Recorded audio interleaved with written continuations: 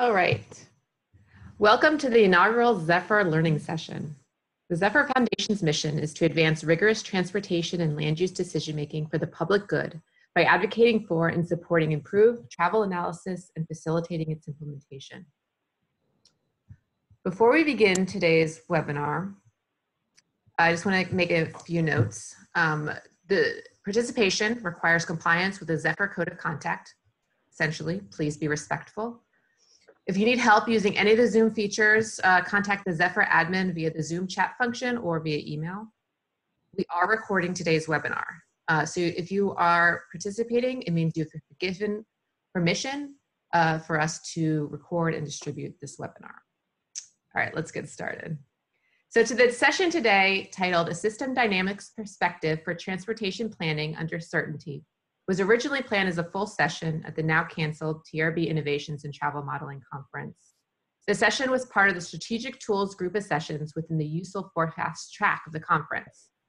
The sessions had the collective goal of sharing novel approaches or multi-scenario tools that focus on helping us better understand forecast uncertainties rather than trying to polish a single feature scenario.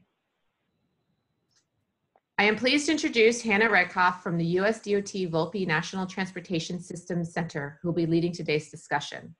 Hannah brought system dynamics modeling to the Volpe Center's work on understanding the impacts of automated vehicles. As part of this, she developed partnerships with researchers at MIT and various European research institutions to help auto industry analysts and public sector planners understand the range of possible futures. Prior to joining the US DOT in 2015, Ms. Rakoff spent over a decade improving transportation asset management models and working on business and industrial process improvement in the UK and Canada. It is also important to note that she is a trained Six Sigma Black Belt. Hannah, the webinar is all yours. Thank you, Rachel, for that nice introduction. Hi, everybody. Can you hear me okay, Rachel? I can hear you. Perfect. Okay, great.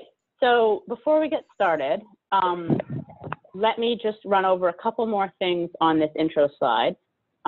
First of all, for questions, we will be doing a presentation at the beginning, and then we will be doing a live exercise where we'll try to build a model together. So during those portions, all the participants will be on mute. And we ask that you put questions into the chat box. My colleagues, Scott Smith and Ian Berg, will be monitoring that, and will flag if there's something where we should stop and clarify. But otherwise, we'll be holding questions. And then during the exercise part, they'll be bringing forward your points live as you make them. Unfortunately, with nearly 100 people registered, we weren't able to actually have folks speak at that point. However, in the discussion portion afterwards, we ask that you use the little raise your hand feature on Zoom, and then one of us will recognize you and unmute you, and then we would like you to speak. So we'll get things a bit more interactive as we go along. And with that, let's get started. So the motivation behind this session is that transportation planners, look, all of you, planners, modelers, whether you call it that or not, you're doing a lot of planning under deep uncertainty, and it's not getting any easier in the current situation. So you need a way to look at very different scenarios without spending a lot of time on each one up front. And we wanted to bring you a system dynamics perspective as another arrow in your toolbox for working on that. Let me go ahead and introduce, okay, there's our US DOT disclaimer. This is us, we're not talking for the government here. Let me go ahead and show you the agenda and introduce our panelists today. So after this introduction, we'll be turning it over to Jeremy Raw at the Federal Highway Administration, who will be talking about the larger context of planning under uncertainty. Then we'll be going to a systems perspective where my colleague Jingsi Shaw and I will be talking about why systems perspective in general and system dynamics in particular can be helpful. And then we'll be going into the interactive exercise, and then finally there's plenty of time for free discussion. So let me read the intros for my illustrious co-panelists before we get started. First up, Jeremy Raw, professional engineer, is a community planner in the Federal Highway Administration Office of Planning. where he coordinates research and deployment of data collection and analysis techniques and modeling for transportation planning, as well as planning applications for national data sets. His work areas include data collection, analysis, and modeling for bicycle and pedestrian transportation, planning for connected and automated vehicles, scenario planning, and developing strategic planning models. And my favorite part is that Jeremy holds degrees in philosophy, literature, engineering, and city planning. Next, after Jeremy speaks, we'll be hearing from Jingsi Shaw at the Volpe Center. Dr. Shaw is a technology policy analyst at the US DOT Volpe Center. She supports projects focused on connected and automated vehicles, data collected using those CAV technologies, and evaluating policy implications. Before joining Volpe, Dr. Shaw was a postdoc associate at MIT.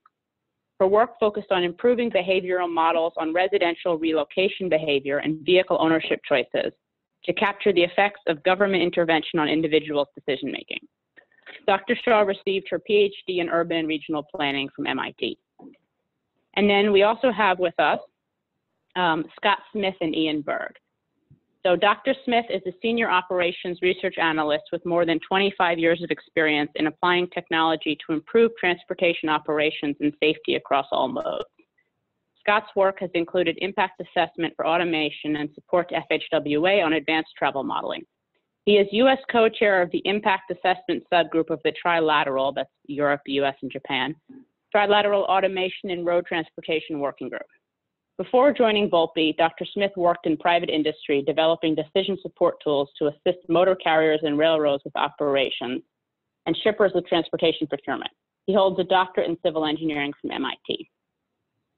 And last but not least, Ian Berg. Ian Berg is a technology policy analyst at the Volpe Center. Much of Ian's work involves the impacts that automated vehicles may have on the transportation system, from using system dynamics to investigate scenarios for future AV deployment to researching how human drivers interact with AVs in traffic. Ian holds degrees in urban and regional planning and in mathematics. So with that, over to you, Jeremy. Make sure I'm unmuted there and that my clock is going so I don't talk away the rest of the afternoon, because we got a lot of interesting stuff to do here. My primary connection to planning under uncertainty has been working on strategic models, and I've been doing this for a number of years since before uncertainty really got to be the thing. In particular, working on this Vision Eval strategic modeling project.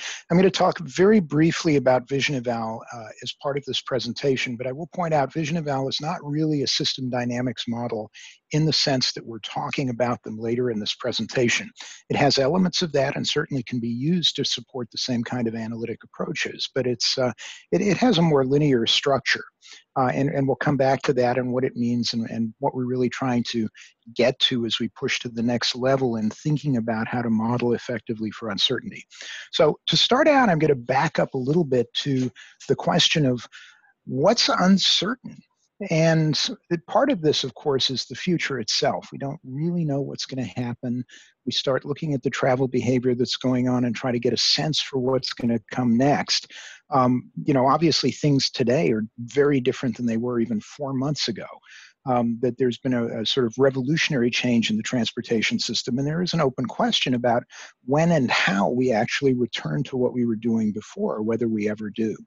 Those kinds of questions really are just, the front edge of a set of questions that have been developing, questions related to, rising sea levels, adjustment and for resilience in that area, questions around what happens with connected or automated vehicles, with new technologies, micromobility. I mean, there are a whole bunch of things happening in the transportation world, all of which raise questions about what are people going to do. But the deeper question with uncertainty actually goes beyond just what happens next, because of course with the models, we're always interested in why it's happening. And a lot of what really sets apart transportation, say, from just the physical movement of a vehicle on the surface of a road is that there's an intentional component to it. We wonder about why people are doing this, and our explanations of what's going on are almost as important as the physical phenomenon itself. And so what we need to do is, in order to handle the uncertainty and to really think about these new conditions, is to recognize, first of all, that a lot of the modeling structures that we've put in place and have treated as certainties, the components of our utility functions, the fact that we revolve everything around value of time, that we consider economic constraints on what people are doing, are not necessarily adequate to capture the particular processes that lead to the behavior we're observing. And I'm emphasizing it and unpacking it in that way because a lot of what we're going to try to get a hold of with the systems dynamics is what are the factors that influence each other? How does this whole machine work to produce the things that we see in the world around us? And there is this recognition that how that happens is itself something that's under change. And this is something that's actually been recognized for a long time in time series analysis, if we're looking at the change in data patterns over time. And a lot of the time series modeling that we try to do attempts to reel back that data into a place where we can assume that the process generating the data is the same across time. There are technical terms around this stationarity, for example, that says that the sort of covariant structure of the process doesn't change as time goes on. And you can step back and have autoregressive processes and things that attempt to cope for the shifts because they themselves are regular. But in the absence of large amounts of data, it's very hard to know how to make that compensation. We take these reckless leaps into modeling the world and making assumptions about what the relationships are without necessarily fully understanding the consequences. So actually, Hannah, if you could move on to the next slide, I think I'm ready to take that one on. So this is a slide that we've used in the VDOT or the vision eval training. I gave it to VDOT recently, which is why I'm misspeaking. But this was developed by Oregon DOT. I think the diagram actually came from somewhere else originally, or at least the concept of it. And so they have their storm analysis toolkit. It's not accidental that the little inverted triangle is supposed to remind you of a tornado. And I'm actually going to lean on that in my explanation of this.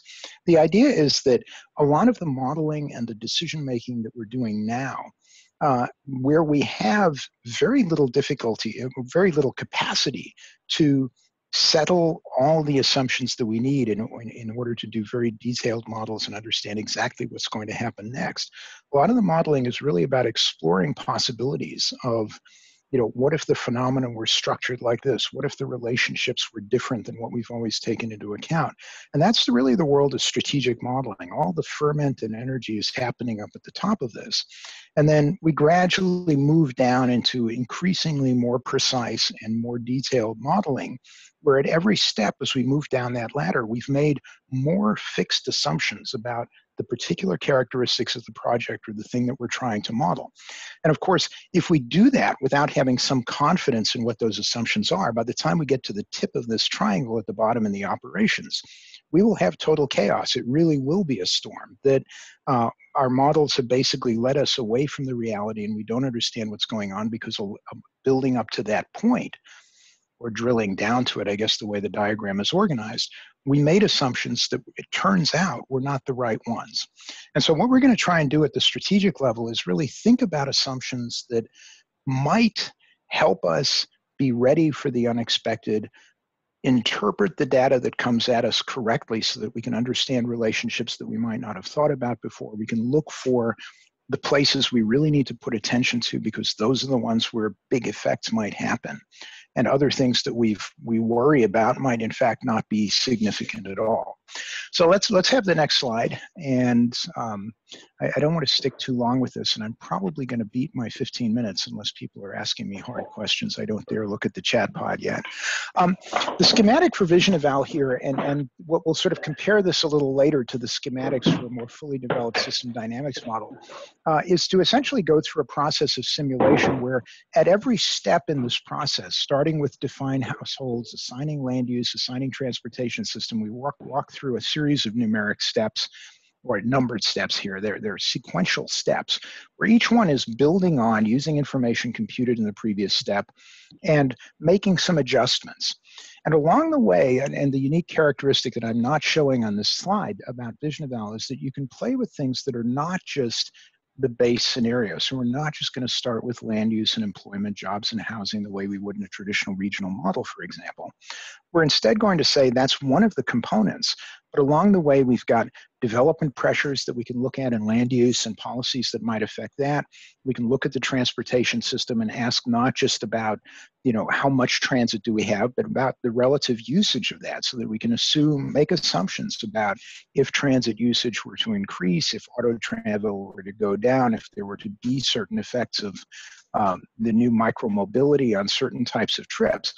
And we're going to keep nuancing and adjusting with the opportunity to introduce not just a fixed situation that we're trying to evaluate, but a set of parameters about assumptions and how those fixed situations and the components of that might interact with each other in order to come up with a very flexible estimate that takes into account a lot of things in the case of vision eval that typically don't appear or are more difficult to capture in a standard travel demand model. So turning away from vision eval for a minute and then just saying, so what does all of this mean? I'm going to take a step back and say the key piece in the system's dynamics and the approach to uncertainty is to allow that even though we don't know what the conditions are going to be in the future and even necessarily all of the relationships, that is not to say we know nothing. The fact that we can't simply go on doing models as we have always been doing them does not mean that we cannot model anything, and it does not mean we do not know things about the world.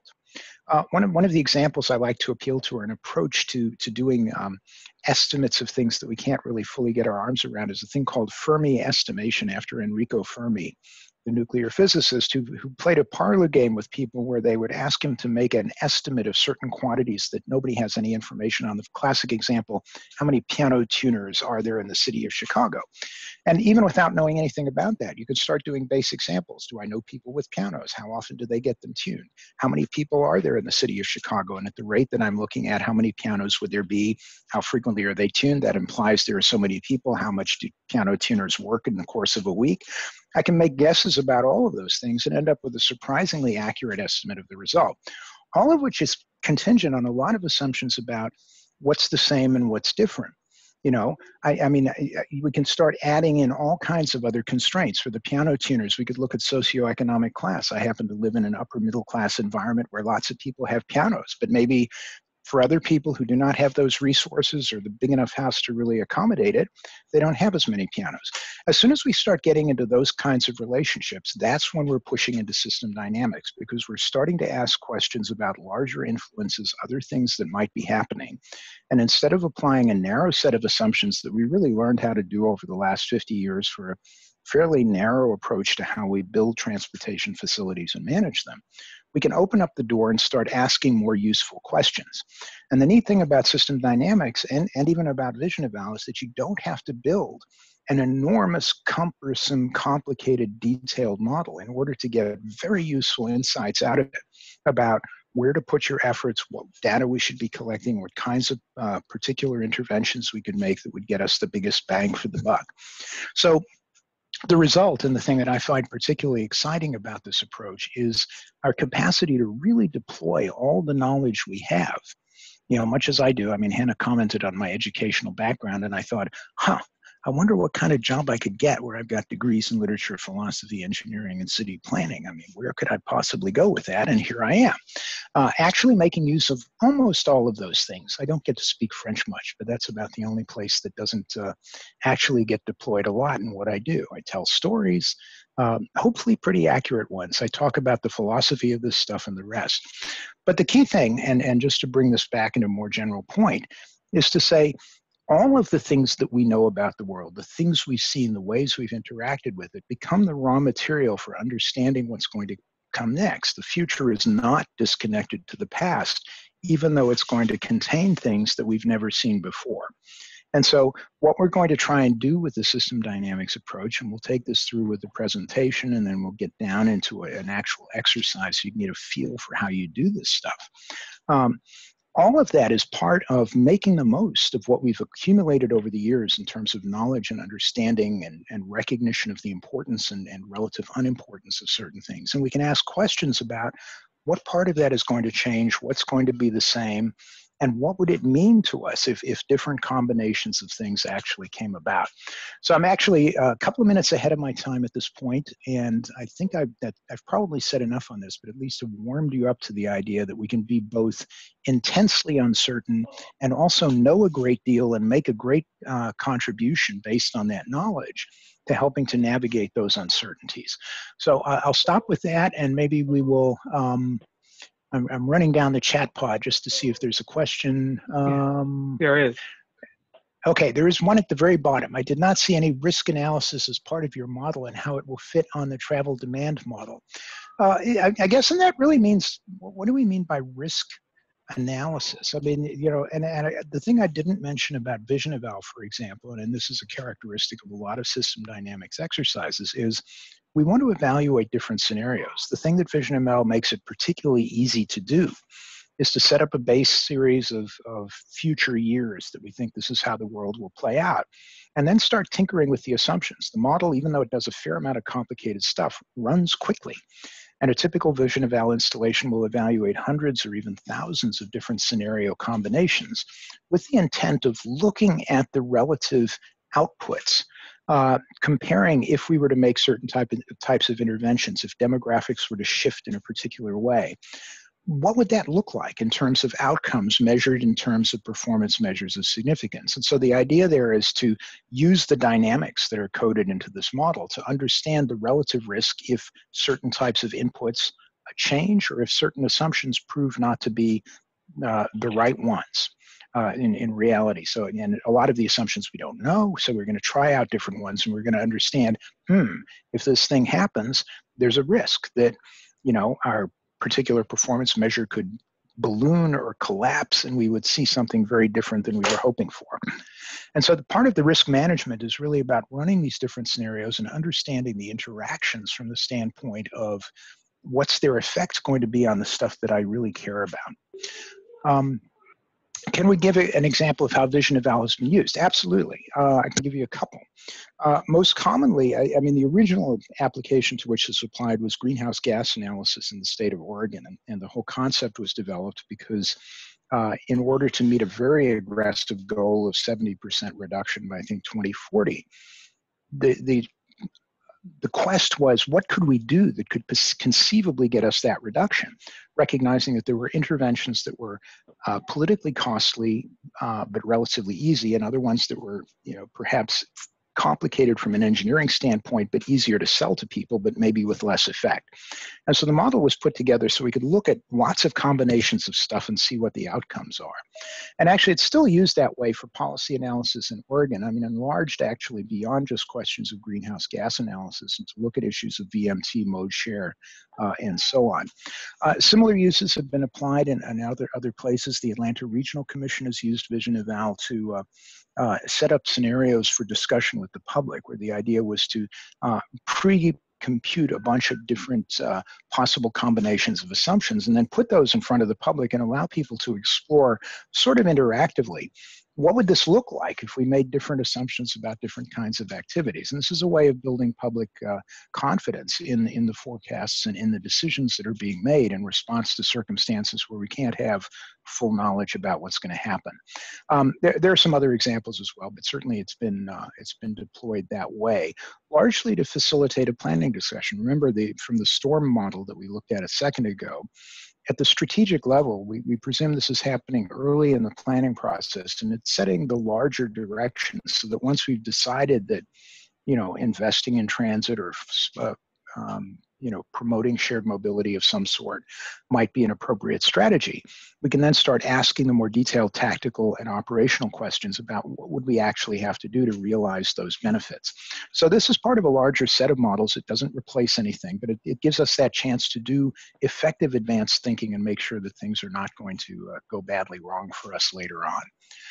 All right, I think that's probably enough. I've now, as I was about not to do for the first time in recorded history, go overtime. I'm now overtime a little bit, and I'm going to turn this back over to Hannah and Jingsu to get down to the really interesting stuff, which is how do we do system dynamics and what does it mean for us? Great, thank you very much, Jeremy. Really appreciate that. Tu peux parler français quand tu veux avec moi, tu sais. I just added he can practice his French with me when he'd like. So what I want to highlight quickly before turning it over to Jingsi is that Jeremy pointed out that what happened in the past is relevant even if the future is different.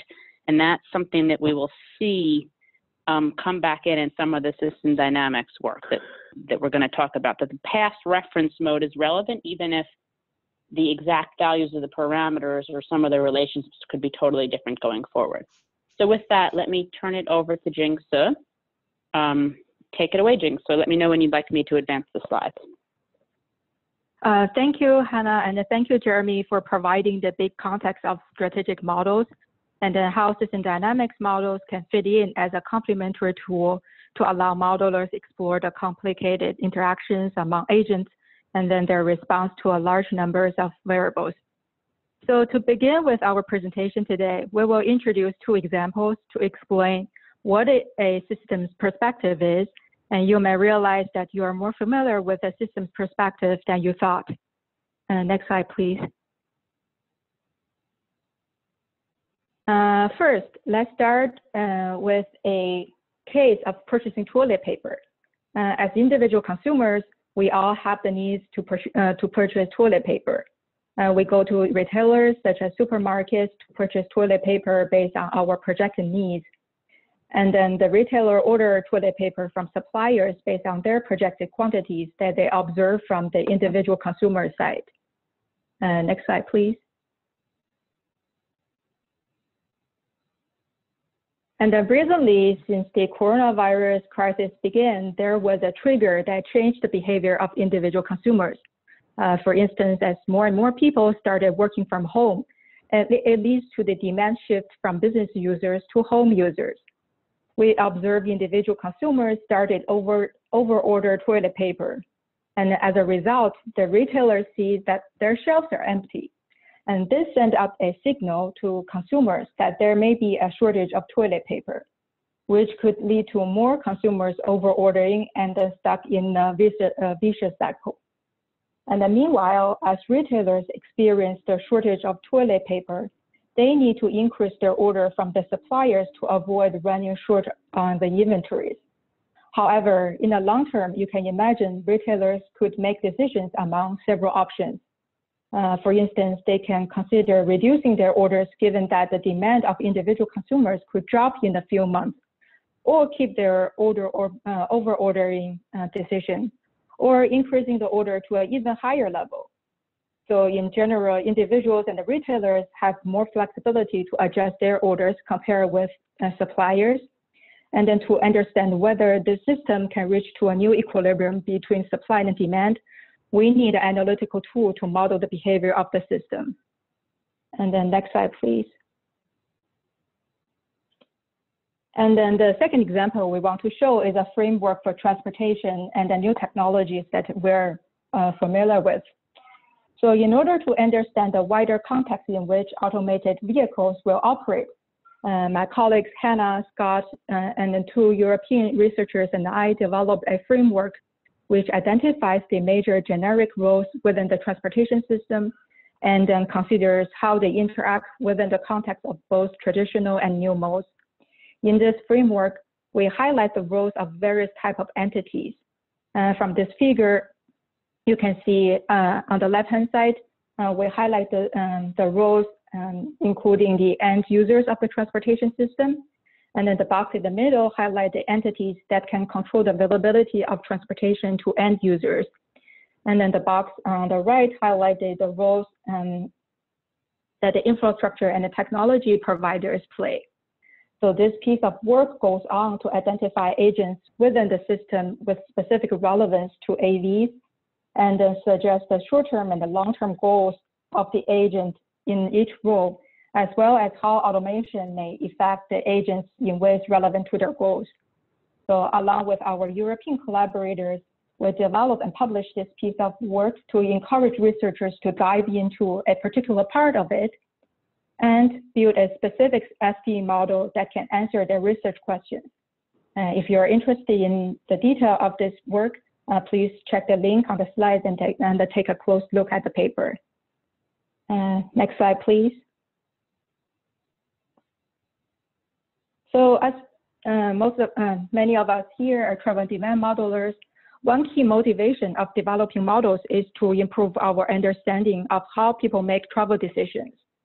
A systems perspective also focuses on the decision-making process of key entities.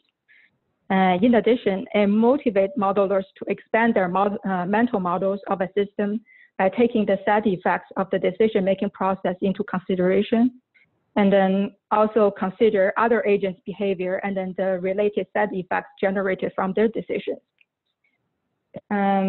I will stop here, and then next my colleague Hannah will introduce the high-level concepts of system dynamics by ways of examples tied to transportation. And then the goal is to provide the concepts to understand and then participate in the interactive model exercise to follow. Great, thank you, Jingsi. So we're going to move now into a little bit more formal, about the more formal notation of system dynamics. It's probably a misnomer that I called this more formal system dynamic because, as you know, as a modeler, the way you write it down doesn't change what's, the thought process behind it, but it does allow you to communicate your thoughts in a way that is sort of understood by everybody who's working with that type of model. So first going to talk about causal loop diagrams.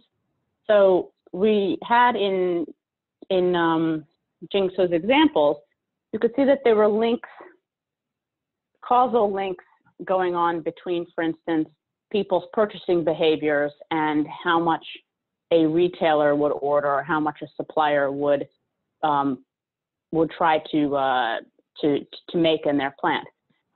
Here's a case that is maybe a little bit closer to your daily work.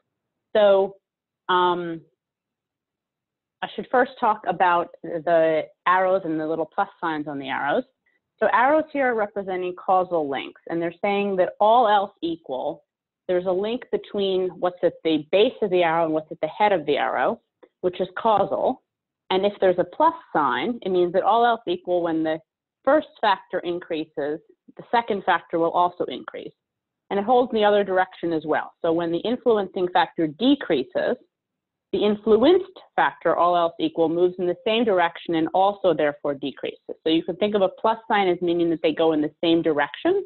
And in a moment, we'll see a minus sign, and that means they go in the opposite direction.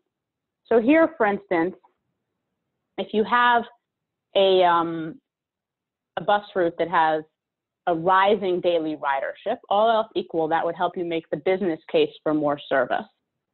And then with some delay, which could be very long, but it would tend to lead to a higher frequency of buses, all else equal, which increases the perceived utility and then attracts more people onto the route. So you have what's called the reinforcing loop, a virtuous circle that's leading you further and further away from your initial point. Should point out that this same loop holds if you're going the other direction. If we're talking in non-pandemic conditions here to make things simple.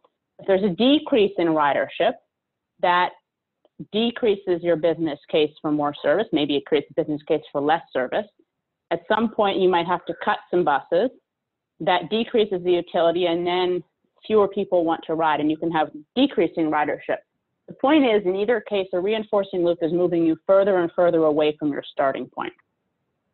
But of course, that's not the only thing going on. Also, as daily ridership, remember this is in pre-pandemic conditions here to keep it simple. Daily ridership on this route is increasing, let's say. As it goes up, there is a minus marked arrow there, which means it's moving in the other direction. Fraction of passengers with seats decreases as daily ridership goes up. So more ridership, but now fewer of them can sit. So here now it's staying in the same direction. So lower fraction of passengers with seats leads to lower average perceived utility, all else equal, which leads to lower daily ridership. So if ridership increases here, this balancing loop goes around and pushes it back. So on the left, a reinforcing loop is tending to take you further and further away from your starting point.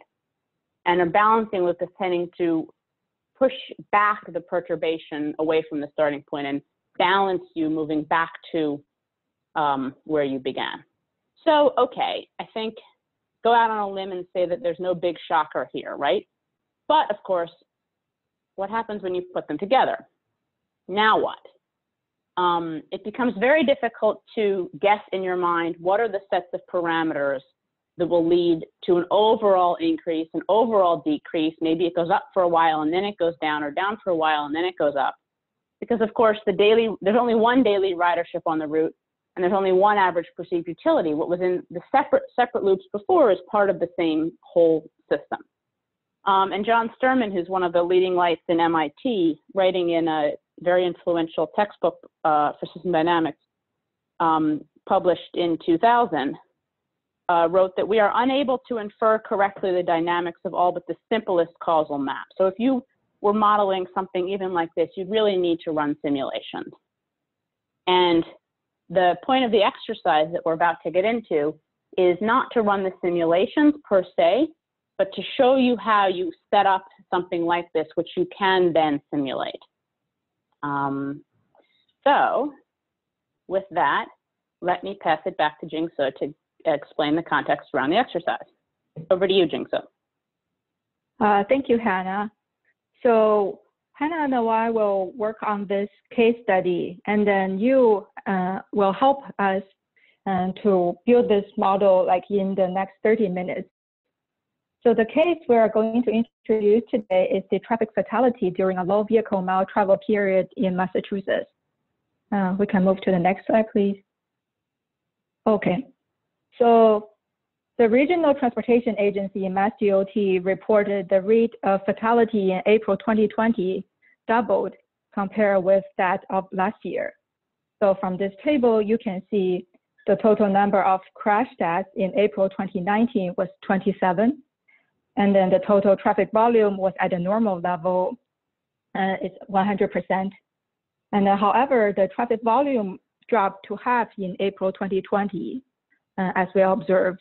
And then the total number of crash deaths was almost the same as last year. And that leads to the conclusion for Mass DOT to report that the rate of fatalities doubled this year. So as modelers and then policymakers, we would like to understand the relationship between the rate of fatality and then key factors, and then what has been changed in the transportation system that could lead to the high rate of fatality on the road during the low VMT period. So let's do some exercise here to trying to understand some key questions that we want to address. Next slide, please. So the first set of questions that we want to understand are what are the key roles in the system. So we identify 3 key roles here. The first type is drivers, and then their attributes, including the demographics of the drivers, the type of destinations they drive to, the type of vehicles they drove, the time of the day that a trip occurred, and also whether drivers chose to follow safety routes, such as avoiding speeding, wearing seatbelt, or obeying hands-free rules. And then the second type of the roads is the other road users, including pedestrian and the bicyclists. The third type of roads we identify here is the state of the transportation system. For instance, what is the speed limit of a road versus the actual speed on the road? Next slide, please. Another set of questions we would like to consider is what has been changed before and after the pandemic-related travel decreases. We can imagine all these 3 type of entities change their behavior. We can imagine the characteristics of drivers during driving on the road during the pandemic can change. And also we observe that more people taking walks and biking during the day. People who walk and bike have changed their behavior, such as crossing streets frequently. Of course, trying to keep a safe social distance. And then lastly, we observe less traffic and increased actual speed. So under the new circumstances, our question could be whether the driver will follow the speed limit or exceed the limit. Next, Hannah will show you how to develop a system dynamic framework to understand the relationship between fatalities and the key factors, and how they could influence the behavior of a system. Okay, Great, Hannah, thank you very much. Your turn. Thank you. Sorry, thank you very much, Jingsi. So yes, so we're going to go into the exercise and try to identify the simplest causal structure that can explain the observed behavior. So loosely speaking, the steps you take in doing this are to identify the key factors. Jingsa's set us off with some, and on the moment I'll show you some others we've thought of. Indicate the causal links that you think are connecting between those factors, so connecting those dots, and putting a polarity on them. So if one goes up, does the one it's connected to tend to go up or tend to move in the other direction and go down? And then identify the loops which can help you start thinking about the feedback within the structure. This is the part that we will try to do today. Normally, this would be done, so at the Volpe Center, we do it on whiteboards in small groups when it's just our team. If we had done this at the Innovations in Travel Modeling Conference, we were planning to split attendees into tables and have maybe 4 or 5 tables where you'd be working with Post-its. It would have been nice because we would have had an opportunity to see different opinions, but I think we can still get that today. This is not something you should do alone or in a vacuum. The idea of doing it as a group is that you're getting people who know more or less about different pieces of the system to work together to help you get the overall structure from what's going on in each piece of it. And I'll just say, if we were to continue past what we're going to do today, the next steps would be to build a formal model. So obviously a causal loop diagram is nice, but you need to specify the mathematical relationships, try out numbers, simulate it, compare it with the observed behavior. And then if it's not matching the behavior well, you can add more structure and more detail, but you should really only do that if you need it. The goal is not, if we're keeping a strategic model, the goal is not to model the whole world here. It's to model the particular phenomenon you're interested in, which might be very small, and then maybe you need another model for another piece of it. But you may be keeping a broad model boundary, although you're not modeling everything within it. So you're not detailed, but you could be broad. So because we can't do the Post-it thing on the computer, we're going to use Vensim, which is one of several well-known system dynamics modeling softwares. Usually, you wouldn't go to software this early, but it's the best way to be able to draw causal links together while sharing the screen. So before that, move things along a little bit. Here is the universe of factors that we've thought of in advance that appear relevant in the case that Jingsa outlined for us. You might have others you think are really important. There might be someone here you think really, from your experience, are really completely unrelated. And we can talk about that as we get into the exercise. So I'm going to pull up the Vensim file now, and we'd like to get your ideas going in the chat, and my colleagues will be bringing those forward as we draw the connections together. So give me a moment to swap over which file I'm sharing here. And Hannah, this is Scott. While you're doing that, would be nice to switch your chat to all panelists and attendees so the other attendees can see what's going on. My chat, or you're talking to everybody? I talk for everybody. Oh, okay, okay. Yeah, when we ask for input. Oh, yes, absolutely. Please, thank you for reminding that. Let me just move around, put the file we're looking at on my bigger screen here. This is something which would have been easier at the office, also quite a bit cooler with the government paying the air conditioning. Okay, can you guys see now the same factors, but with a couple of arrows starting to appear? We see the slides, Hannah. You still see the slides, okay.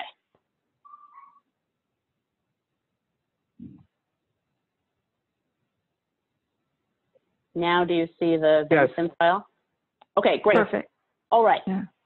So, thank you. So it's the same set of points that we saw on the slide. We started off with identifying a couple of points that we posit have an important initial, sort of drive the beginning behavior of the system. So as the pandemic severity increases, there's a minus sign here, so that's decreasing in general comfort with public spaces and is decreasing the fraction of schools and businesses that are open as there are school and business closures. So I'll let you think about that for a moment and start putting ideas into the chat pod about other links that we should be drawing, and I can start drawing them. So I'll give one example, for instance. I think that comfort with public spaces in general increases transit ridership because you're sharing a vehicle. You have to wait in public for the vehicle to come. You have to walk to and from the stop in many cases.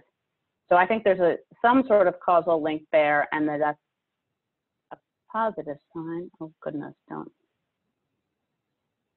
freeze up now.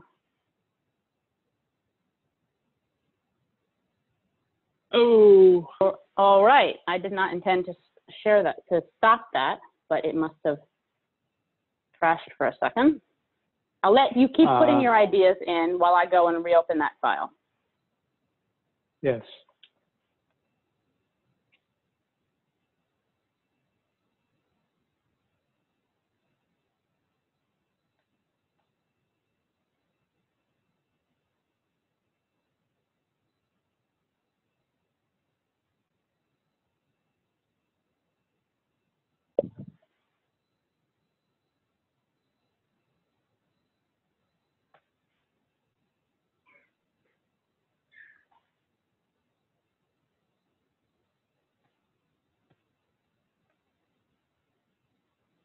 We got participants sharing their ideas about how to link the factors.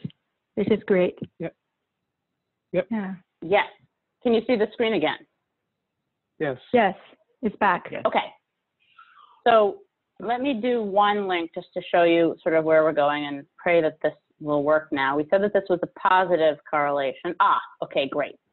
So I can mark it as positive, and now we would say that as pandemic severity increases, comfort with public spaces decreases, and then this one going in the same direction, so transit ridership falls.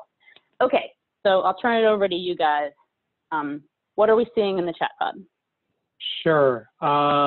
Okay, there's some of these, they're good, there's good input, goes a little later. So we have more transit ridership, less VMT.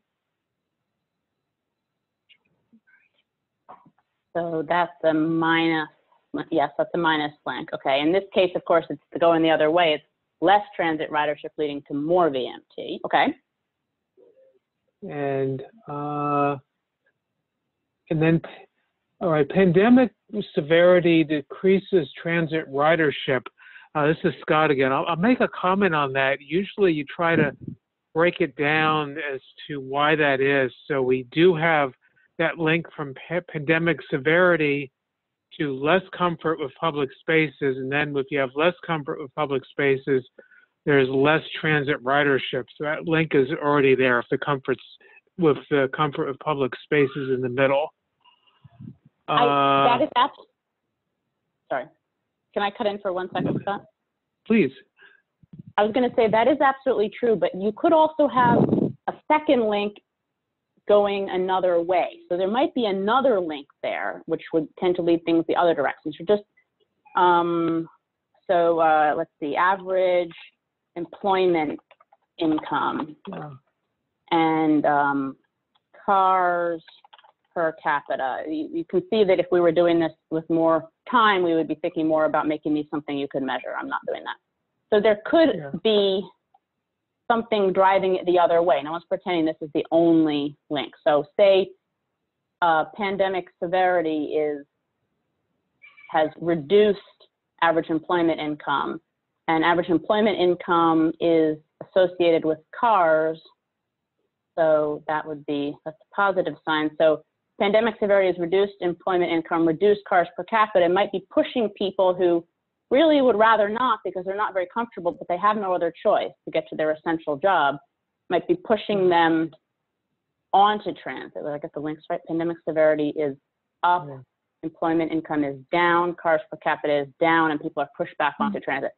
So Scott's absolutely right that if we're looking for a way that transit has fallen, unless there's some other mechanism that seems like a pretty reasonable one, but there could be other links going the other way.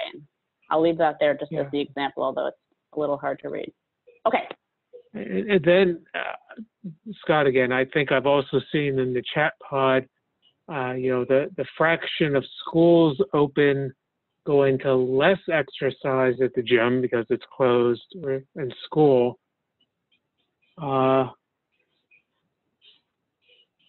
Sorry, this is wonderful. It's just taking me a minute to scan it. Yeah. And then the decrease. And then the decrease in exercise at the gym. Yeah. Yeah, these are positive. Okay. And then the decrease in exercise at the gym. So you have a negative link between the gym and leisure walking and biking. Right. Less exercise at the gym leads to more leisure walking and biking. So that's negative. Okay. Yeah. Yep. And then there's also, folks have brought up the link between schools and businesses being open. The more schools and businesses are open, the more schools and businesses are open, the more VMT there is. So this is a positive link. Yeah. And in this case, because that's going down, both are going down. Yeah. Yeah. All right. And Hannah, sorry, this is Scott again. There were a couple of comments here which I think we want to address on the time scale of the changes. And one nice thing about system, so basically the comment was essentially, hey, this cars per capita is on a much longer time scale than everything else. There's a real delay going into it. And that is absolutely true. So, and I think this is one area where this type of modeling can do really well. So Hannah, do you want to go further on that? I will just, this is not an ad for Benson, but I will just show you that there is a way, it's kind of hard to see, but there is in causal loop diagrams a notation that two little lines represent a delay there. And thank you for picking that up because I had missed that. And you might not want to put this all in one model because you're getting what's called a fast and slow problem where there's two very different time scales going on. This might not be a great thing to show here, but I'm glad we showed it because it let us talk about the delay. And it's actually it's a very important point for this type of modeling, like even on our generic model or the bus provider that, there's a time delay before you can put on more service on a transit route, and that's true of, many businesses. And being able to model that when you're dealing with a new mode or something very new is an important capability to have.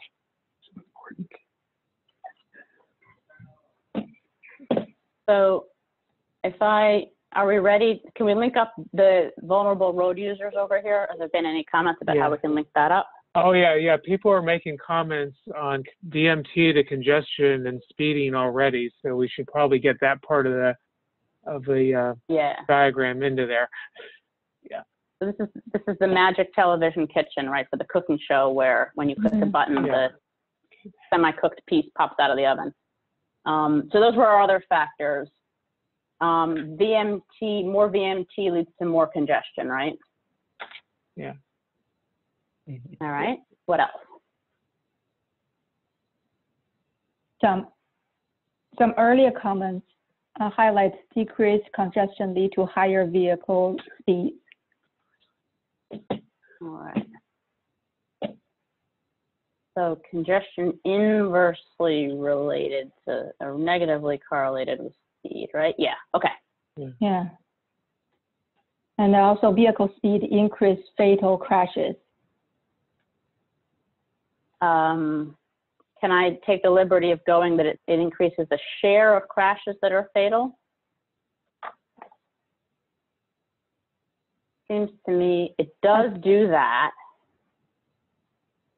I think that's the mechanism. We could debate this. I think that's the mechanism. So, because the other possibility would be that this goes straight across like that. But I think it's more that it goes to the share because we don't know if vehicle speed actually increases the total number of fatal crashes, because that depends on how many crashes there are. The more crashes there are, all else equal, the more fatal crashes there are. Now, all else might not be equal, but I would argue that it's better to do that, and then that, finish it by making that, oops.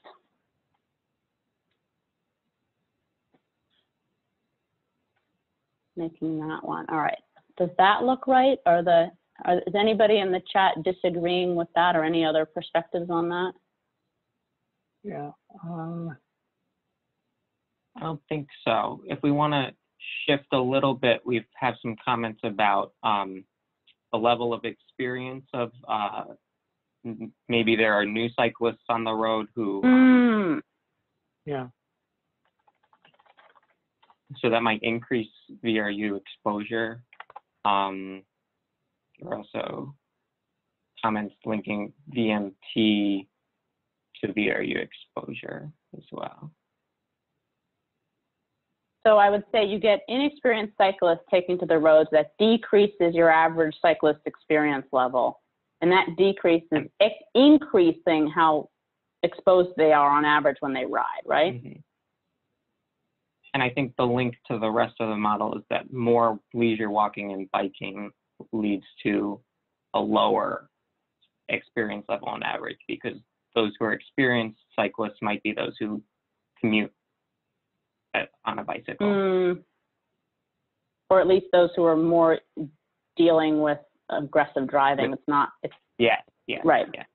You've got the people who in the past maybe biked on vacation on a protected bike path, coming out and going to the grocery store in order to stay off the bus, and because they aren't going to gym or school. So leisure walking and biking, if that were to increase, it would decrease. There might be a mechanism in there that we're missing, but move on. We'll just put that direct. Later on, you could go back and you could say, I don't know how to represent that in putting numbers in there. I need some other thing in there. And then we left this one without a polarity. So VMT increases, that increases how exposed your VRUs are. If you consider that exposure is some combination of how many there are, how experienced they are, how much, and then literally how exposed they are to the traffic around them. So you could break this down into more pieces, and you might need to when you're trying to calculate this if you were really simulating.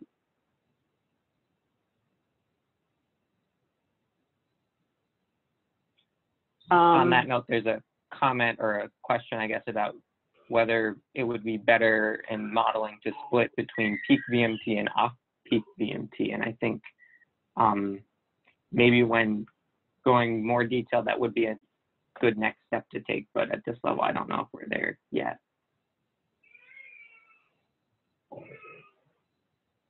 Yeah.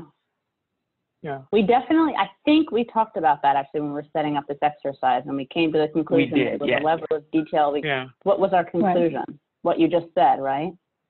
Yes. Yeah. But it's absolutely I the think point. Yeah. Go on, Jinx, so sorry. I think we discussed there are different ways to split the VMT. Like, for example, you can split the VMT driven by work-related trips or like non-work-related. And then maybe there are some new purpose of traveling, and then we can create new categories to reflect the changes of the purpose of activities. And then I think that's kind of the valuable part of having this modeling framework, allow you to expand the part you feel there could be more details within each of the components. It'll be like share. I won't go all the way into this. I think this is really interesting, but we don't have time to get into all of it. But it'd be something like share a VMT for home work trips. And then that I think has to sit there a little on its own, because fraction of schools and businesses open, well, what if we, it's not quite work home trips, it's like work home, or so homework or home school trips. So then if this fraction of businesses is higher, that would be higher. In this case, they're lower, but that's a positive link. And then where you go with this, how it ties in there, you need to explode your VMT there out into more pieces, which we won't do. But we can leave a sort of flag there that if you were doing this more completely, you would come back to it. How about congestion tying into these pieces here?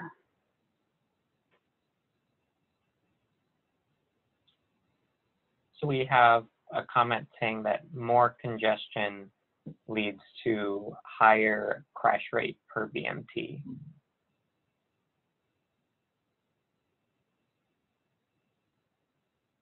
Does everybody agree But there's with also that? there's now disagreement, yeah. Yeah. Is So why yeah, is yes, it, I know.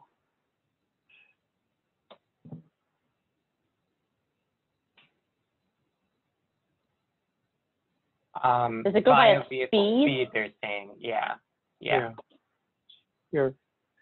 Your issue, this is Scott again, I think your issue is that I think your congestion may, well, first, more VMT goes also to more total crashes.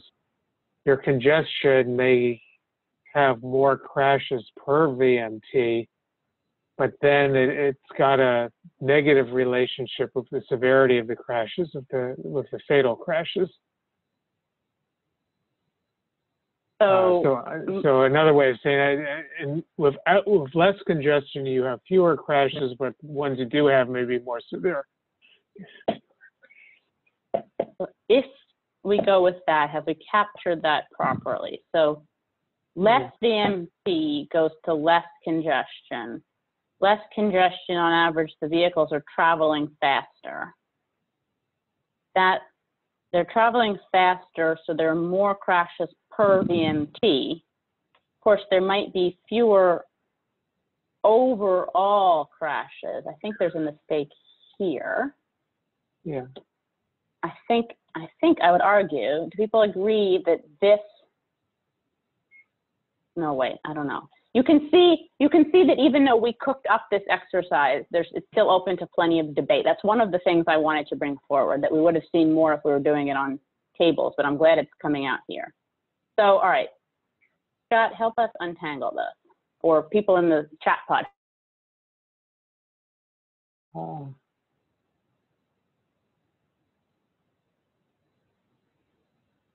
So congestion. Okay, I would have first, you want to go from VMT to total crashes, everything else being equal. But that's a direct, that doesn't depend on congestion, right? That was right, okay. Right, yeah. Because it's just more exposure, more bad things happen. Okay. Unfortunately, my chat panel is covered up as part of the diagram. I'll fix that. Okay. Then, yes, congestion is negative of vehicle speed, and then the faster you go is a higher share of fatal crashes, and also higher speed may lead to more crashes per VMT. So, and then there's some link here. Oh, sorry, finish. I apologize. Well, if you have higher crashes per VMT, then that's a positive link to more crashes, total crashes. Right, all else equal, exactly. Thank you, Robert, for putting that in the chat pod. Yes, it would be crashes per day or month or something. That's absolutely right, Mark. So we probably want to think about crash rates. Yeah.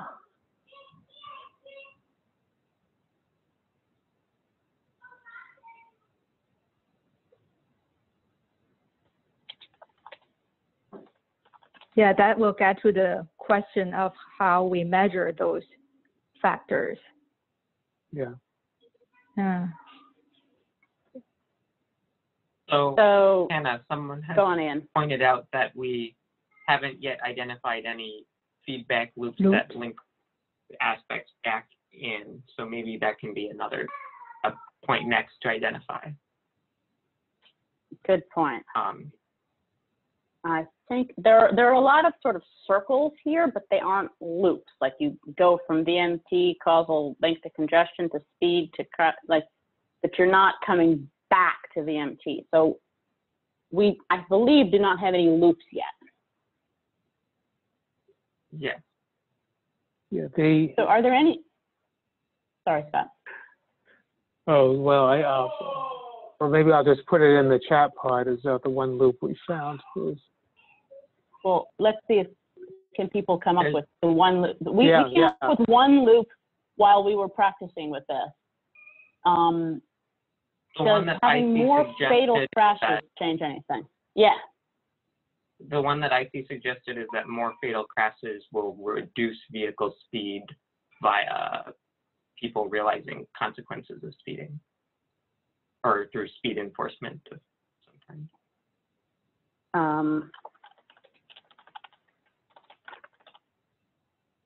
I'll call it speed enforcement. I don't know if it's awareness or if it's police action or something, but that's a good point. That's not one we actually caught.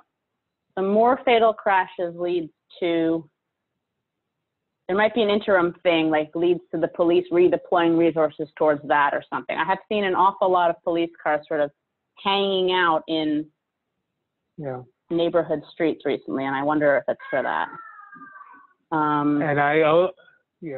Finish that. We have one more. Thank you, Joe.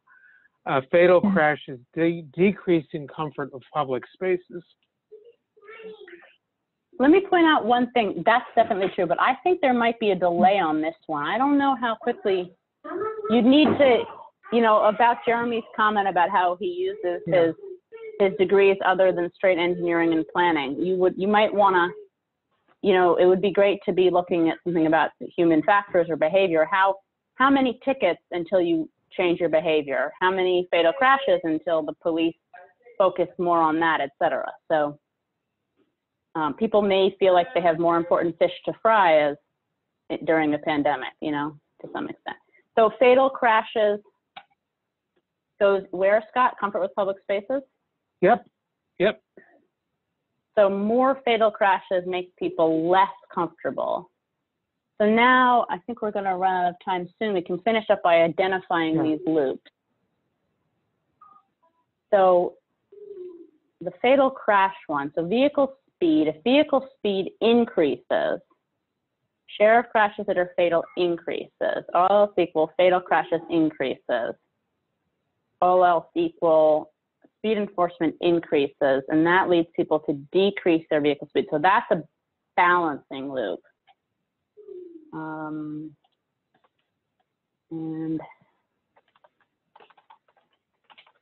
we can actually label that so it comes out looking funky.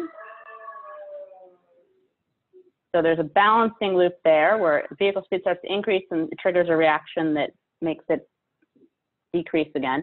And then here, Ian, do you want to walk us through the loop from comfort with public spaces over to fatal crashes and back? Sure. So as comfort with public spaces increases, transit ridership would also increase. That would decrease VMT. Let's see. Okay, so we're going in the absent of pandemic way, which is fine. Yeah. Which would increase congestion, which would decrease vehicle speed, which would increase the share of crashes that are fatal, which would increase the number of fatal crashes, which would decrease comfort with public spaces. So that one is balancing, but I believe there's also a reinforcing in there as well if we go a different way from VMT. So this one here is balancing. Let's see. So comfort with public spaces.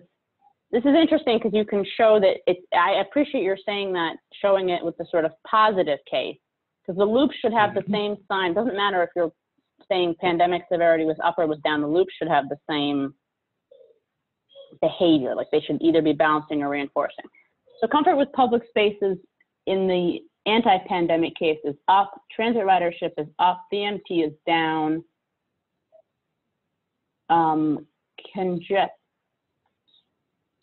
congestion is up, right? Is that, no, VMT is down. Congestion is down. Congestion is down, yeah, congestion is down. Vehicle speed is up. Vehicle speed is up, crashes per VMT is up. We're going a different route now. Crashes per time period is up, fatal crashes is up, and comfort public space is down. So that one's balancing too. So I think there's a third route, which is reinforcing. We're going to get it. Comfort with public spaces is up. Transit ridership is up. VMT is down. Total crashes per time period reached directly is also down. People are on the bus rather than crashing, rather than exposing themselves to crashes by driving. Fatal crashes is down, and people are happier to come out to public spaces. So we got it. We found the reinforcing loop in there. Whew. All right. I think there also is one if you go via.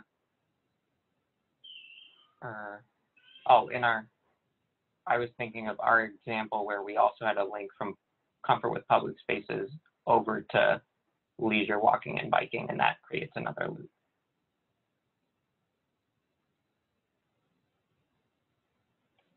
So I don't know how, I'll draw the link here. Do we have time a little to do? messy, but. Yeah, obviously if you were going to go further, you'd want to try to rearrange this. Yeah. Comfort with public space. Yeah, I think we wrap want up on to wrap time. this part up. Well, also because there's some interesting general questions which I want to make sure we get to. Okay. That are not just about the exercise. We want to do that now or finish up the presentation. Well, so the only thing left, first of all, I really want to save this because I'm really interested in the actual one during webinar. I'd love to go back and look at it. I was talking about how group models get more ideas. Well, you guys found a couple of loops and things we never spotted. So it's perfect explanation of that. So Scott, maybe there are two slides left sort of about conclusions about SD. Do the questions seem like they should go before or after that? I'd do them now if that's okay. Perfect. The one, this came on early on, is COVID-19 causes less ridership in utilizing buses. Can you use optimization instead of simulation? So the optimization simulation question. So in other words, can you set an objective function and solve for instance, something like how much bus service you should provide? Is that the question? While you're looking, I will say that there is a lot of work on linking system dynamics with other fields. So with agent-based modeling, there is work on linking it with operations research and optimization. I don't recall where that stands. The kind of thing you sort of hear about at an annual System Dynamics conference, but I have to say I haven't worked on that piece, so I can't really answer that question better than that.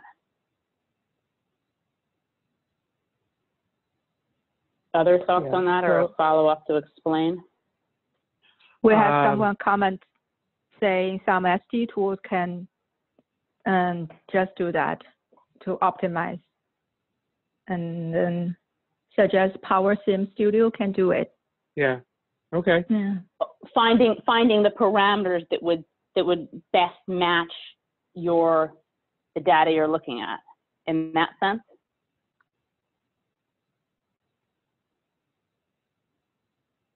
Mm. Yeah. Okay. Okay, great, awesome. Thank you very much. Sorry, I'm just scanning. I think the next general comment, which I'll make, was a more specific and measurable pandemic severity could be if there's an official lockdown or quarantine. And I think you raised a good point here, because in the end, this is really just the first step. But then you want to be able to find something that's measurable so you can actually build a quantitative model. So yes, pandemic severity is the general concept, but certainly, as you build a real model, you're going to want to find a way to quantify that, absolutely. And then a question was, is this only a visual model, or you run something in back?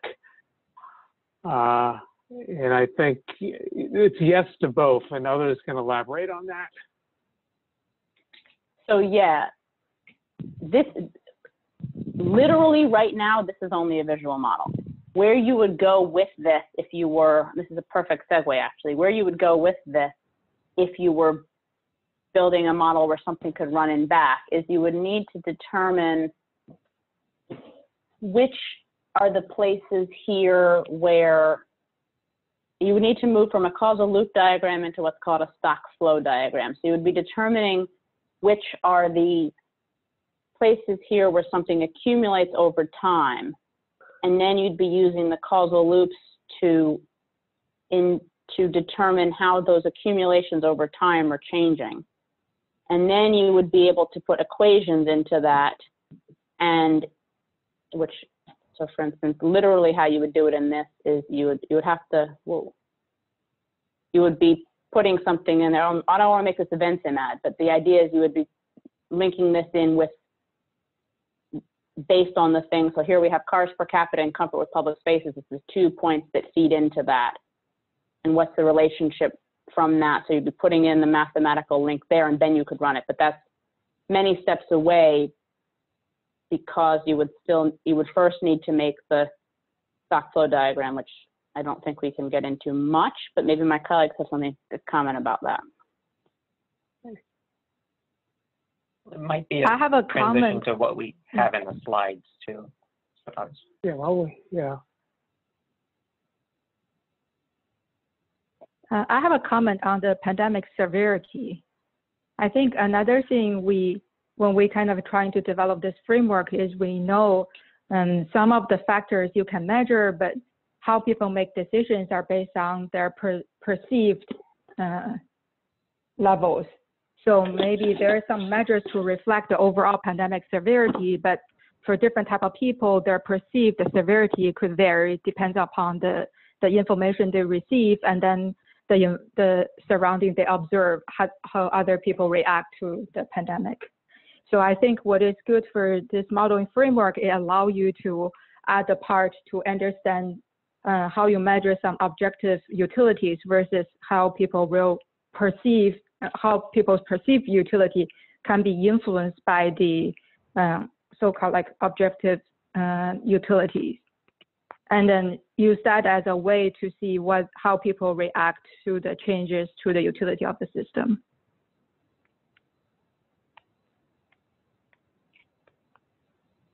So I might take the liberty of going I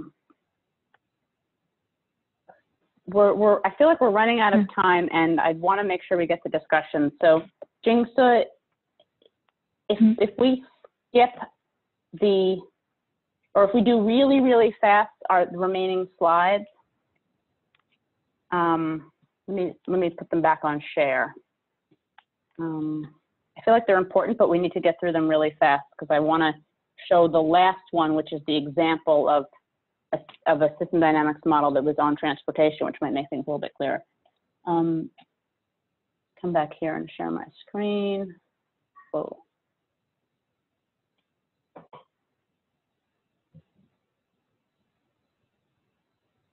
All right, do people see the screen again? The PowerPoint slide? Yes. Yep. Yes. All right, let me zip through this.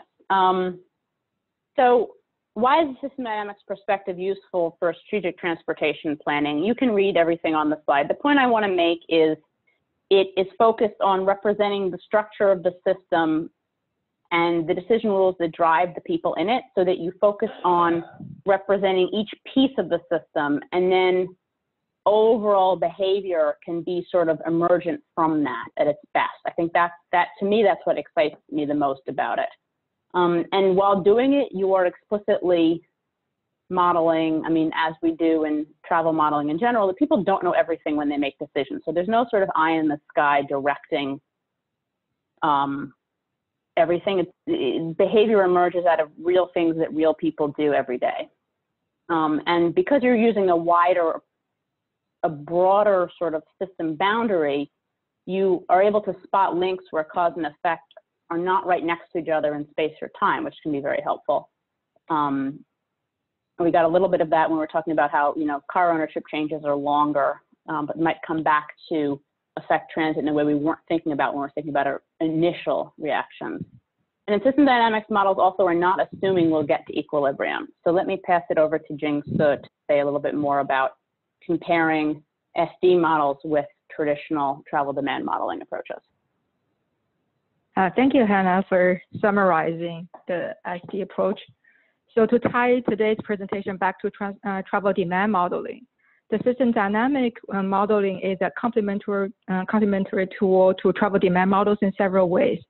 And then here we had 3 points. The first one is SD models address the complex interactions among agents and then their response to large numbers of variables, versus travel demand models need to make assumptions on the sequence of the decisions and then hardly build many feedback loops across modeling phases. And then second, SD models do not rely on the assumption that equilibrium states of the system will always exist. Or maybe there could be some multiple equilibrium there in the system. So we want the models to kind of tell us where the patterns will go. And then lastly, SD models are very flexible in reflecting new features, such as adding and modeling the impact of new modes on the behavior of a system. So in general, and the conclusion, as Jeremy mentioned, SD models can help travel demand modelers to explore the impact of factors in many different dimensions, and that can help modelers to gain insights on the magnitude of the impact of various factors. And then, like, as modelers, we can decide where to invest resources and energy to extend their current models to the travel demand forecasting. Okay, Great. Hannah, your turn, please. Thank you. I have to get this. Okay. So this is the last slide. This is the one I wanted to make sure we got to see. For those who were asking, how do you put a real model behind the loops? So this is a fairly often cited paper from the literature looking at transition challenges for alternative fuel vehicle and transportation systems. So looking at what would be the scenarios under which we would see a change over to electric or other drivetrains from internal combustion. So in order to do this, remember what Jeremy was saying and that I picked up on at the beginning, that you can look at the past to inform the future, even if things are behaving differently. So the authors in the figures at the left, which are taken, all of this is taken from the paper, they looked at the transition from horses to vehicles, and they also looked at the transition among types of locomotion, different platforms in the early days of cars. So electric, for instance, has already had a heyday, but internal combustion beat it out in partly because it was easier to build a fueling infrastructure where there were it was common to have bicycle mechanics in many small towns, and those people put in gas tanks or became internal combustion mechanics, and so it became this outside factors, sort of sociological factors, made it easier for internal combustion to take over. And now, obviously, we have those as an entrenched part of our system. So Struman and Strubin and Sturman looked at this past data, identified from it that there were 4 key causal effects. One is social exposure to the new platform, what you hear, are you aware of it? Word of mouth, so what people are saying about it, how big the existing platform's installed base and support infrastructure is, and how innovation changes. So for instance, on the bottom left diagram, that red line are the total number of producers. So originally there were very, very many OEMs, and then it's dropped off. And so from that, they were able to build a model. They calibrated to run simulations of possible electric vehicle deployment curves in different scenarios. And you can see a little bit on the right what we would call a stock flow diagram. So for instance, the installed base is something that accumulates over time, and there's a flow of sales into it and discards out of it. That would be the next step that we would have gone to with our pandemic VMT model. But this is still obviously a diagram that's very high level so that they can represent it in a paper, that you would explode this into all its detail. The actual model is publicly available online, and there are many screens of it. But that's sort of where you would go in making it into a real working model. And from that, let's go to the discussion. Maybe I should ask you, Elizabeth, we're running short on the official time allotted. Were you able to prolong the Zoom reservation, Yes. so that if we run over, those who are able to stay can? Yes. So I think that you can take a few questions and have discussions in the next 4 minutes, and then officially close it, and then you could stay after for a chat just like you would in a normal session. Sounds great. So obviously we can take questions from you. We also have questions for you.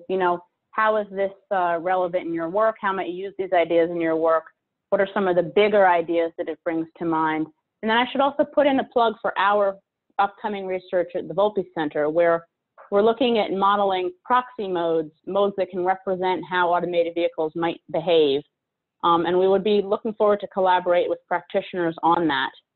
So if you have data or you're interested in talking with us more about that, we'd love to hear from you. We can do that offline as well.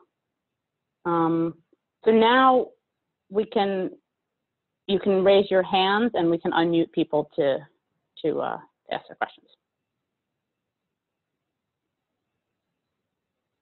Scott, I'll let you start. I just saw on the chat pod, put in a plug for the SD conference. I'll mention the Professional Society on System Dynamics. You have the link right here on the slide. And they're doing their annual conference, I believe in July. It was to have been in Norway, but instead it's online. So if you're interested, take a look at that website. A lot of good resources there. And I also saw that Len Malchinsky, who might be an organizer this year, had raised his hand. Maybe you can recognize him and he can ask his question or say a word. Okay, Len, you should now be able to say a word. Can you hear me? Yes, perfectly. Yeah, I just happen to be the VP meetings for the society right now. First thing I want to say is this was fantastic. We're always looking for converts to the system dynamics methodology. This was fantastic. There's a lot of good information out there. When you go to the website, you might want to check, I believe it's publications and past conferences, to see lots and lots of papers on transportation issues writ large, from all kinds of things to drivetrain choices, safety. And then the other thing, there's an original model built in 1980 that I wanted everyone to be aware of at Dartmouth University called NTRANS, ENTRANS. You can get it through the NTIS, the federal government National Technical Information Service. I believe you can get the PDFs for free. Well worth reading to see how some of the original work in system dynamics was done in transportation modeling. And again, thank you so much. Fantastic work. Okay. Thank you. Thank you for the. Thank you. Nice to have a vote of confidence from somebody that involved in SD for that long. So I appreciate it. Thank you. Matthew Conway. Scott, can I think I'm supposed to show the final slide because it's 4:30 and then we'll stay on. Okay, then, all right, sorry. Sorry, no, I'm Then sorry. Matthew, if you can stay on, we'll get to you right after Hannah does the final slide. No problem. There's our contact information. This was the one you'll be receiving, I believe, from the organizers, a survey, and this is the list of the upcoming events and webinars. Okay, those who can stay on, I and I think all of the panelists are good to stay. So yes, please. So yeah, I wanted to ask about, Matt Conway with Arizona State. I wanted to ask about how you would, if you were evaluating multiple scenarios like was talked about in the first presentation, and you got, say, different results for two different scenarios, how would you know that that difference is like statistically significant? Is there a way to put some kind of a confidence interval on the outputs of this approach?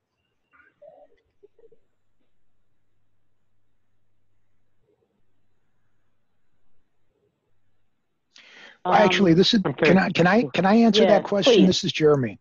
Sure. That, you know, the point here for all of these models, and I think this is one of the distinctive features, is to say that we're not trying to predict or we put no particular store in the specific numeric outcome of the model.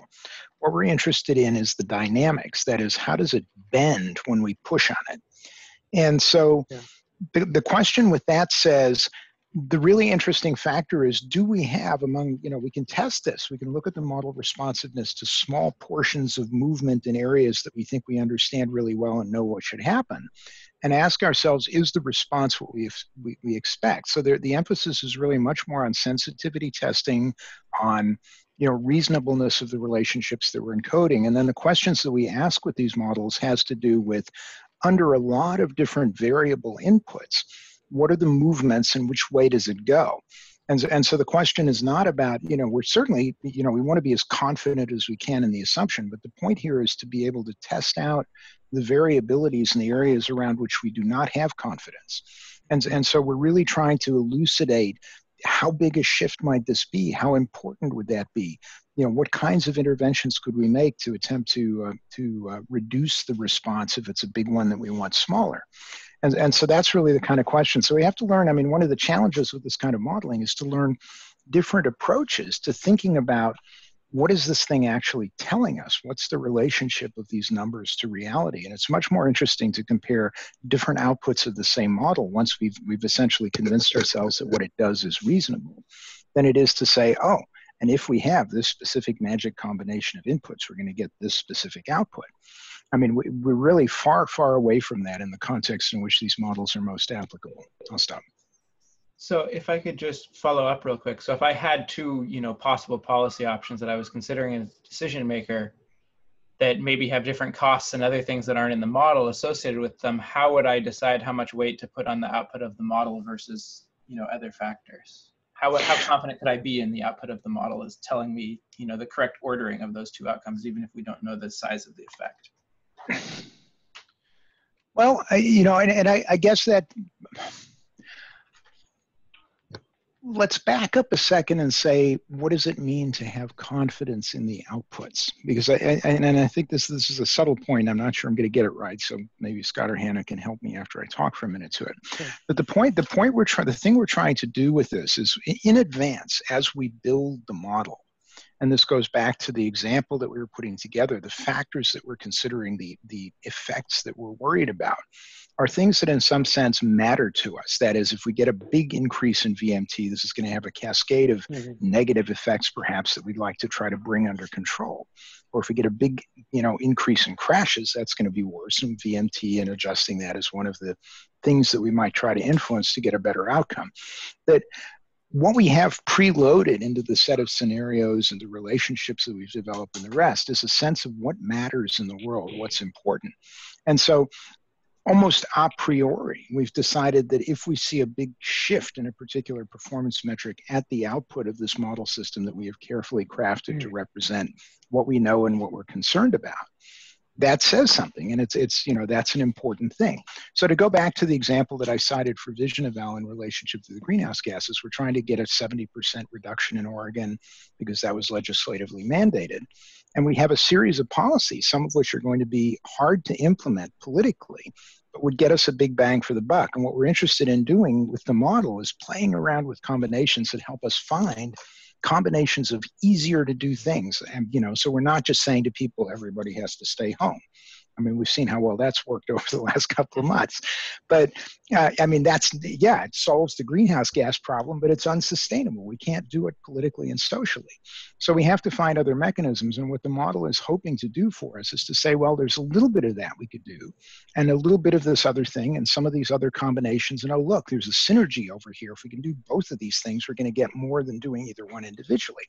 Those are the kinds of explorations. And what we're trying to do is, figure out a response based on these decisions we've made about what's important and what we're actually trying to detect with the model based on the combinations of inputs.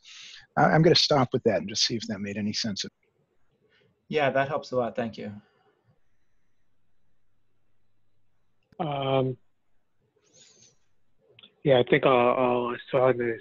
This is Scott. I'll just add that the old saying, all models are wrong, some models are useful, and certainly true here. But I think the value here is, and let me back up. It's like, what got us into this work was the question, the very broad question: what will automated vehicles mean to the transportation system?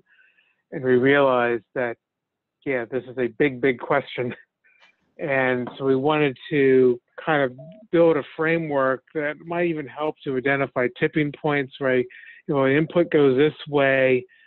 If the input goes one way, some mode will really take off. But if the input just goes a little bit the other way, then it will just fizzle.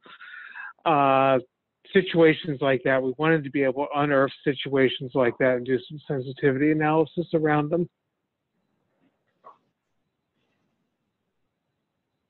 Thank you. Okay, Len, your hand is still up. Did you want to say something? Again, whoever the other participants are, I obviously don't know, but you guys are right on the money. The all models are wrong. The sensitivity, once you go from causal loop diagramming into a runnable model with some quantification, you've got a mini world there, and you can test the heck out of it. You can test it for things that might not be politically or even physically possible. And boy, does that give you a great understanding of the system and what Dana Meadows used to call the leverage points. So simulation is nice. Do some really cool things. You guys are doing great. Well, thank you.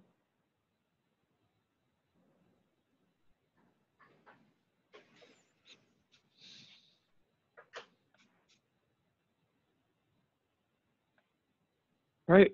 Well, Hannah, any closing words? Well, this is Scott. I just want to thank everyone who attended and added comments to the chat pod. Hope you found it worth your time. And if you'd like to talk with us further, we'd love to. Hannah? Yes, I agree with everything Scott said. Thank you all very much. It was really, I'm trying to get back to there so we'll leave our contact info on the screen there. It's been a great journey over the last few years, kind of melding my interest with system dynamics from my grad program about 10 years ago into my work with DOT. I took system dynamics with Jeroen Struben when he was teaching at McGill, which is where I did my master's. And that was right when that paper I just showed you about alternative fuel was coming out, and he was always talking about it. So for me, it's really exciting to be able to kind of come full circle and bring these pieces together. And I really appreciate having Len here to add some more context from someone that's been in this a heck of a lot longer than I have. So we would love to hear from you. I don't know if Rachel or if Rachel Copperman or Elizabeth Saul want to say any closing notes about any of the upcoming Zephyr things or anything else. from the organizer's This is perspective. We Elizabeth appreciate Saul. your efforts in putting this together. This is Elizabeth Saul. Thank you so much, Hannah. This was a great session to kick off our virtual learning session series. And if you want to find some more, if you go to zephyrtransport.org, we're going to be having 2 to 3 a month. And if you want to respond to the survey that will be coming to your inbox, that can help influence what those look like and what the future topics are. So I'd appreciate that. Great. Thank you very much. Okay. Done.